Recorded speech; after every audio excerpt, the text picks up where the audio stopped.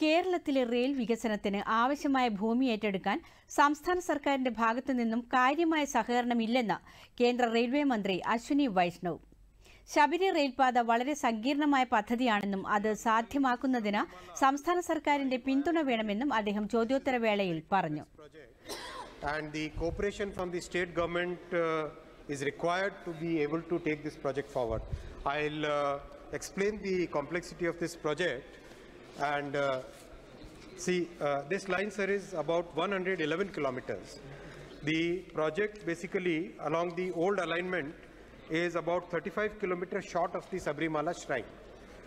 So there is a public demand for an alternative alignment which is from Chenganur to Pamba, which is shorter, which is about 75 kilometers.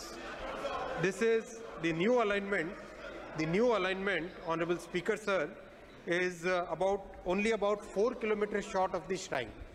So a decision has to be taken in consultation with honorable MPs and the state government that whether the old alignment should be done or a new alignment which is much better because it goes all the way 4 kilometers short of the shrine, or we maintain the old alignment which is 35 kilometers short of the shrine.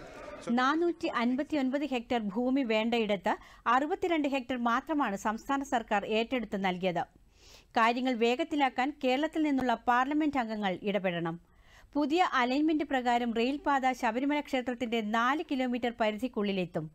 ഇതിനെക്കുറിച്ചുള്ള വിശദമായ പഠനം നടക്കുകയാണെന്നും പഠന report വന്ന ശേഷം സംസ്ഥാന സർക്കാരുമായി കൂടിയാലോചിച്ച് അന്തിമ തീരുമാനമെടുക്കുമെന്നും അശ്വിനി വൈഷ്ണവ് പറഞ്ഞു.